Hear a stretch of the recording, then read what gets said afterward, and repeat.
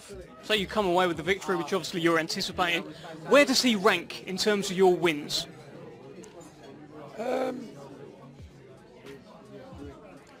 My wins, they'd probably be like Deontay Wilder, then Klitschko, then Derek Chisora, then probably Otto Walling, and then I would say him.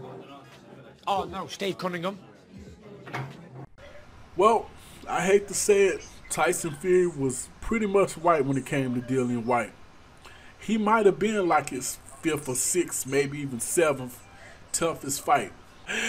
At the end of the day, Tyson Fury made quick work of Dillian Whyte. Actually, the fight was it was rather boring, to be honest with you. Tyson did us a huge favor and got him out of there when he did, because, you know, Dillian was just so short compared to Tyson. He had no plan on getting to the inside or how to get on the inside, and it made it a very boring fight. In fact, really Tyson could have beat the crap out of this dude if he really wanted to.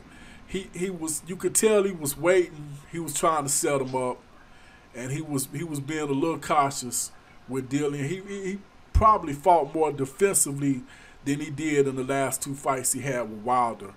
But he was waiting on the right moment to drop the boom on him, and Dillian helped him out because he basically walked into it.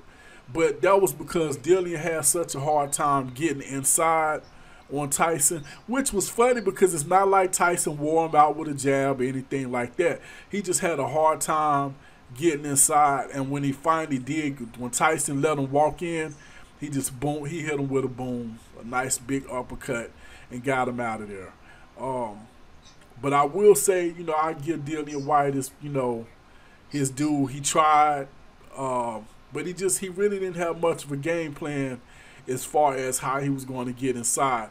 He didn't double up on his jab or triple up on his jab or nothing like that. He stood straight up basically the entire time, outside of when he was trying to go to Fury's body.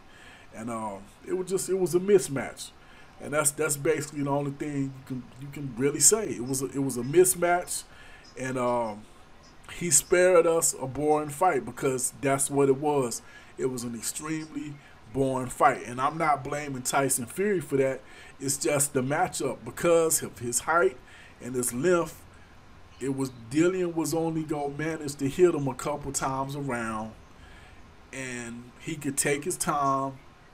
It got a little rough at times with the elbows and stuff like that, but that was about it. I mean, it's really ain't much else to say except for what does this do for Tyson Fury's legacy, and will he fight again? According to him, this is it.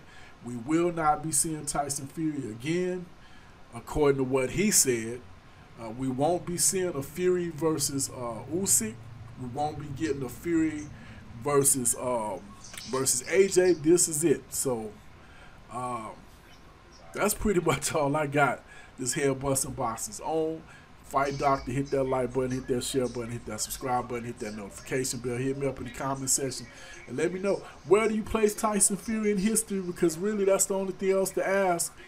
Do you put him up there with the greats? Because according to him, he ain't coming back. So that's his resume. It's time to start looking at where we're going to place him historically. And I'd like to hear what you got to say about that in the comment section.